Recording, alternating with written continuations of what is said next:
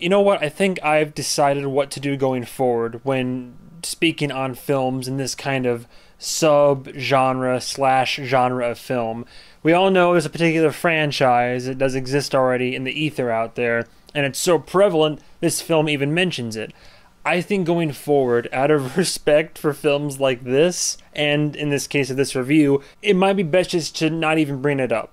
I want these films to stand on their own legs. The other films in question are very well established, very well known, that needs no assistance or introduction. It's literally, if you know, you know. But out of respect, I think it's best if we just judge this on its own merits, huh?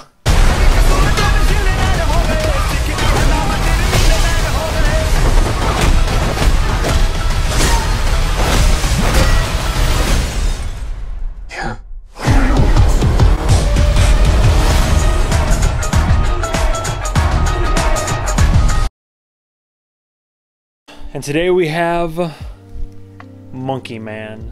Gotta admit, I was iffy on the title when the trailer first dropped, but I've long since come around. Man, excited to talk about this one.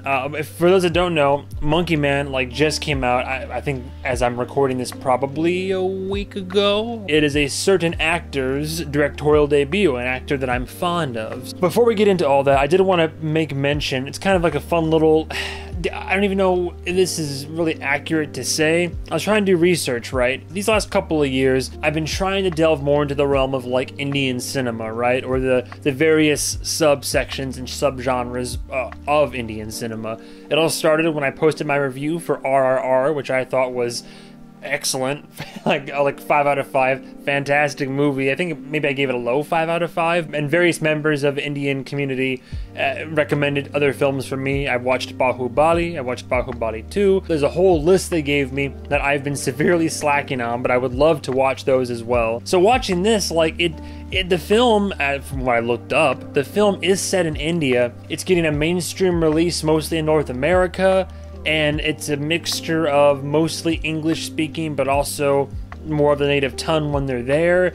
And I heard rumors it wasn't being released in India. So I guess my question is, would this be considered American cinema or still Indian? And if so, I know definitely not Bollywood. Would it be like Tollywood, like Telugu? I'm curious if anybody of the Indian persuasion is in the chat, then by all means inform me. The point that I'm trying to make is that it's cool to see a film like this that is mostly rooted in Indian culture and cinema get a North American release as such. And I think it's mainly because a certain director and his production company gave him a helping hand, or should we say paw.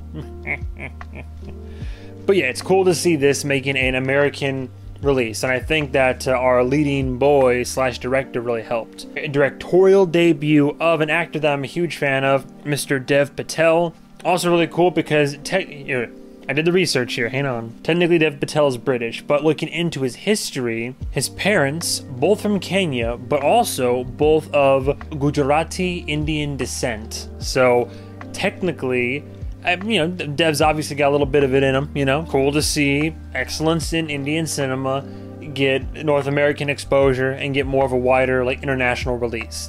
I'm here for it.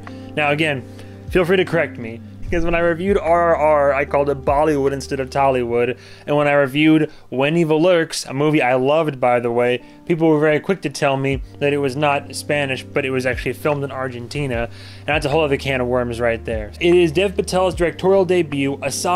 Technically, IMDb says he's done a couple short films, so there is that. He has starred in other things that I have loved him from. Two most notable. One that you'd probably remember if you've been watching movies for a while, but he played older Jamal in the movie Slumdog Millionaire way back in the day. Say way back in the day, like it was 1920 or something. But my personal favorite, Sir Gawain, old Gawain from the Green Knight.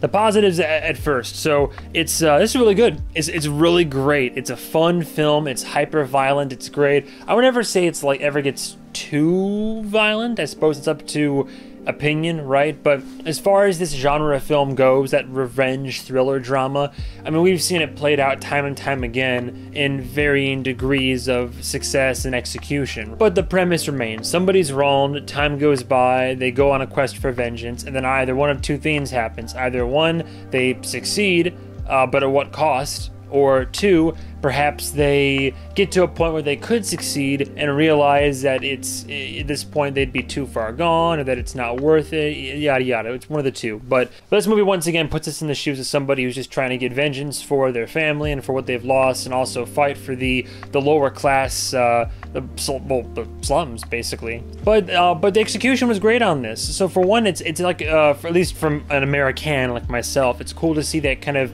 different cultural take. I never knew about the monkey man, for lack of a better term.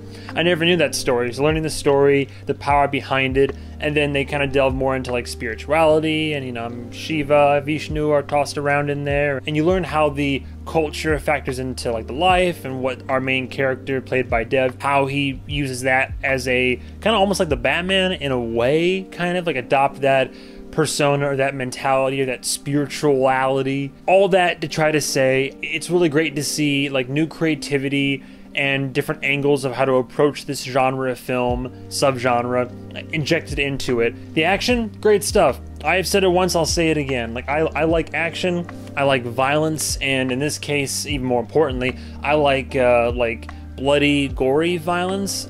Now, I'm not gonna say it's like, oh my god, limbs flying everywhere and like people exploding. It's not like ultra violent gore, but it is very violent. I mean, people will get stabbed, people will get beaten to death, beat up, blood flying, broken bones and such, people getting shot, like all that type of stuff. I just like how it's all that violence that normally a film like this that was PG-13 would shy away from. This film shows. Also, there's just creative little fight scenes, and the choreography is great. I believe that Dev himself, I think cracked a couple ribs, broke his wrist or his hand or something. I mean, this man went hard in the paint. I think he did a lot of his own stunts. I think he's even a black belt or something of that nature. But yeah, it's just all the hits hit in this movie. It felt violent, but he's a slender boy, which by the way would kill for his body. But like little boxer fighter, also gets the kicks in there eventually. So I mean, he's just beating people down and punching through them and moving on. So it's incredibly fun to watch. Like whenever the action picks up, it's just like boom boom,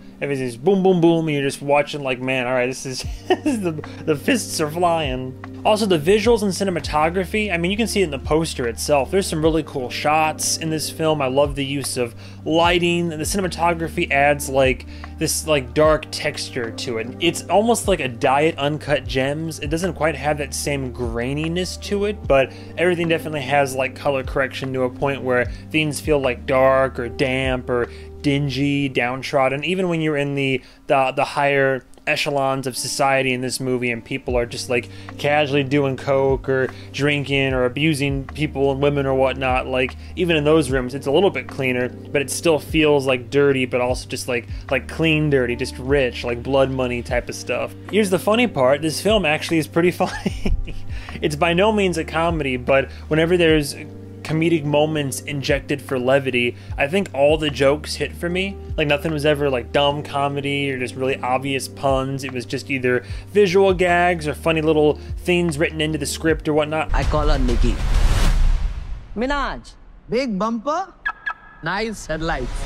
Let's boogie. Comedy and the performances, just in general, like the actors are all great, the comedic timing is great, everybody brings a certain energy on set, whether it's your underdog monkey man hero, a slimy little assistant, or a conniving bitch CEO, or a villainous police chief, just dripping with machismo and evil somehow. Now we get to the cons. I do have a couple things to say about the film. First of all, speaking of cons, IGN, I think I've officially come around, is cracked, by the way. Like, IGN gave Dial of Destiny, Five Nights at Freddy's, and Monkey Man all the same score. I think they gave them all a 4.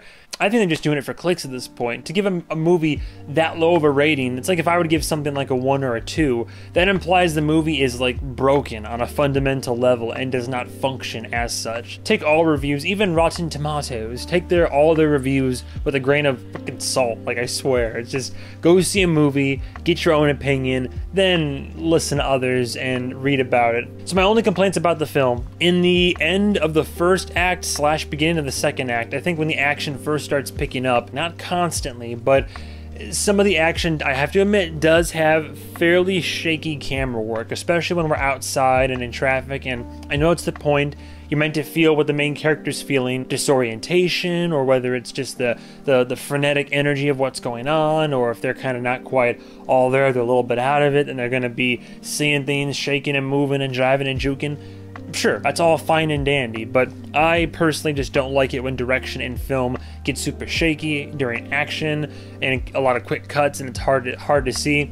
I could more or less follow this no problem, but there were some moments early on where it was pretty shaky. Now, as the film progresses, I feel like it gets gradually better and better. It gets less shaky. There is still like a lot of movement and a lot of pans and some quick cuts here and there, but you follow the action. You can follow the carnage pretty well. But I would be remiss if I didn't say that early on is just not egregious, but is noticeable for me. PG-13 movies, it makes sense because you can't show too much, but if it's R especially, like, I don't know, maybe I was spoiled with Alejandro Iñárritu and his glorious one takes, but that's just me. And the only other complaint I had, honestly, like mild pacing issues. It's a tricky line to toe, right? Because I love how the film is marketed as like go, go, go, action, action, action, violence, but a pleasant surprise, the film does slow down to give us some like character development, to give us some more emotional moments, fill in with some backstory, to just rest in those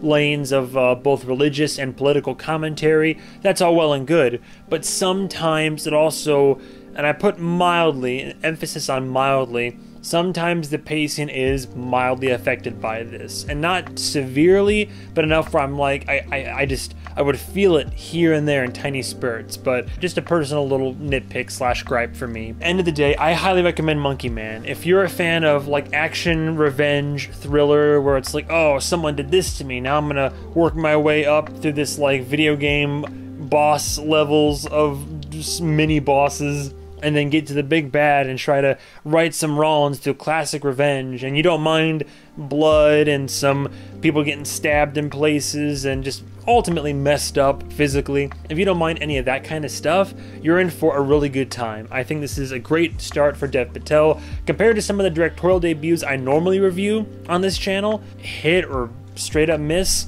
brilliant job. It's clear that he has talent behind the camera as well as in front of it. It's not going to be for everybody, but I would be confident in saying, even with my gripes about it, I would give MovieMan a very high 4 out of 5. I give it a very high 4 out of 5. Out of all the revenge thrillers that exist in this subgenre of film, it's definitely up there. Will it make my top 10 for the year? I don't know about that, but I had a really good time, and I would definitely watch it again. See it in theaters, highly recommend it. Otherwise, definitely stream it when it comes out. Thank you guys so much for watching, and stay tuned for the next episode of whatever movie I review. And goodbye, travelers.